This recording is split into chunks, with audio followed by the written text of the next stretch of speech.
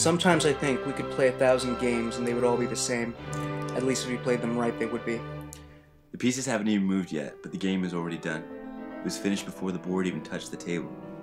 You might ask why we even bothered playing at all. I wish I could tell you.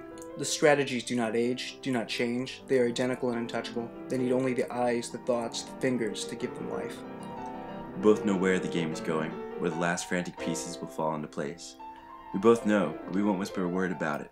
The battle is far too beautiful to be disturbed by even a single word. Black and white, such strong colors, such strong words. As certain and absolute as darkness and light. The colors beg notions of good and evil, but these are terms that should never be seen on a chessboard. They are terms for children and trembling soldiers, not for gods and generals. Chess pieces cannot fear. They have no need for prayers, priests, or wives to kiss them goodbye. They need no flags, no trumpets, no blaring bagpipes to strengthen their spirits. But they are governed by a fallible God. They are slaves to even the slightest moment of absent-minded certainty. I trust my pieces, but my pieces do not trust me. Bishops have a sacred power, deadly from any distance, supernatural in their diagonal prowess. Bishops are hungry predators, always eager to pounce from discreet hiding places. But too often do they attack with false faith. Knights, proud upon their horses, elegant and tactful in their attack, they wait for the unwary with noble patience. Even the queen envies their poise. Knight. No other pieces can serve the king like the knight. And yet, the knight is expendable as he is essential. Sadly, one must always suffer an early fall. The rooks sitting steadfast in their corners. They may wait all game to be called upon the battlefield. They wait and watch, perhaps secretly hoping their services will not be needed.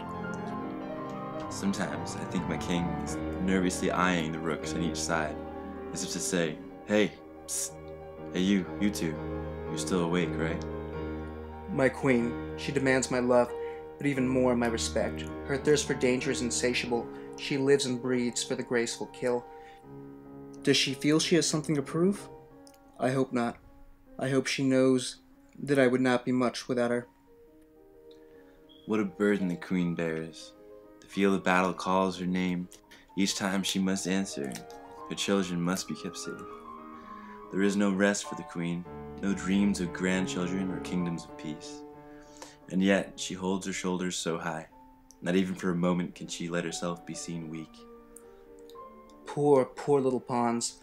What they wouldn't give to be able to move just one space back. They are so quickly thrust into the fray with no hope for much more than becoming a useful sacrifice. Pawns cannot win a battle, not alone at least, and unless one lucky pawn somehow sees the other end of the board, they'll all die knowing they were nothing more than walls, traps, and distractions. Pawns. How powerless their pieces would be without their pawns.